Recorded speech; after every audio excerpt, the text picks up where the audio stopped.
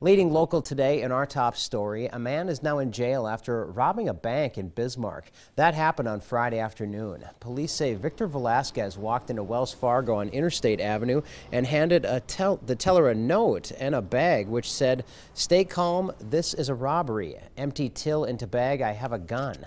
Police say Velasquez took the money and drove off. Police then looked at the bank's surveillance camera and figured out who he was. They say Velasquez was working at the hotel next door before the robbery. Police soon found him and searched him, finding what they believe to be the stolen cash in his pocket, as well as a bag with money in it in his car. Velasquez was already on probation, but is being charged with armed robbery and terrorizing.